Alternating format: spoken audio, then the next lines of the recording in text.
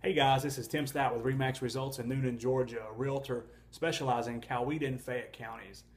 Recently, I've had some clients ask me some questions about they're only wanting to look for HUD homes or foreclosures. And what I would like to do is take a little time to give you some information and knowledge about what a HUD home is and a foreclosure and the process, and if they are a better deal. A foreclosure is when a lender takes back the property, and because of the homeowner, they can't pay their mortgage, and therefore their rights to the property are forfeited. And a HUD home is the same forfeit process, except this time the homeowner had a FHA insured mortgage.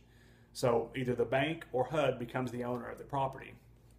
And what they do is they put the property for sale to try to recoup the losses from the lack of payment and the mortgage. When a HUD home or foreclosure or a traditional sale is sold, the realtor or broker who is pricing the home, they come in and they do a what they call a comparable market analysis or a broker price opinion. And they get all the comparables sold in the area, and they get an average price per square foot, multiply it by the square foot of the home, and then they can minus or plus, depending on certain things in the home, to come up with its value. And the difference between a foreclosure and a traditional sale, in my opinion, a foreclosure are sometimes priced more competitively because the homeowner has no emotional attachment to the home, so they price it appropriately. And a lot of times in traditional sales, the homeowner has an emotional attachment, and sometimes they overvalue their home, so therefore they start pricing it a little bit higher and makes it a little harder to sell.